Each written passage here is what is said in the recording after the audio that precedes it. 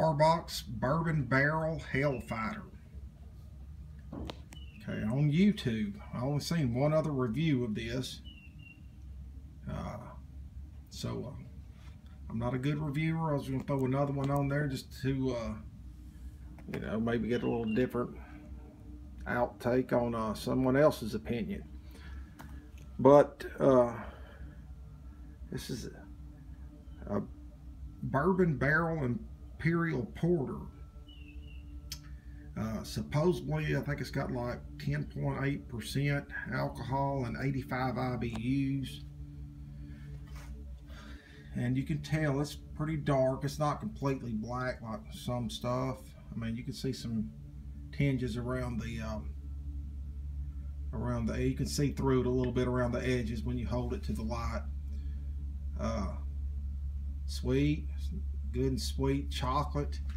A little bit of that caramel, maybe marshmallow sweetness. Kind of hard to put a finger on that, but it's sweet. It's not real. The booze isn't there. I mean, you can smell the bourbon up front and some taste to it, and it gives it more of that that bourbon barrel characteristic, of course.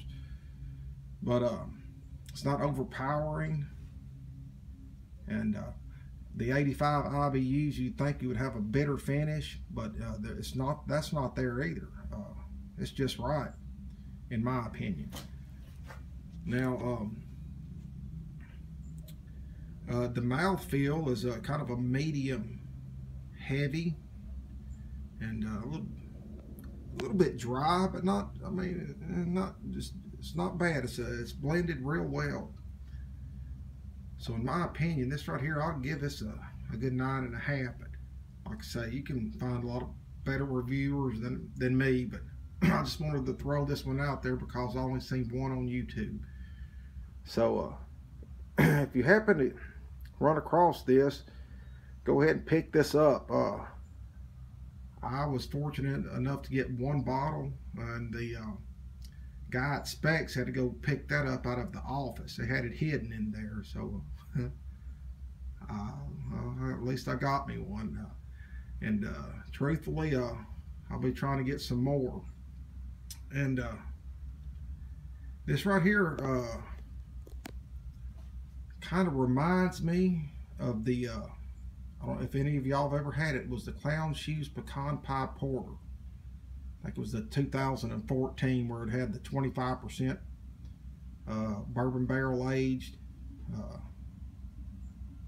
So it's really good. I'm liking it. Hope that helps you. Good day.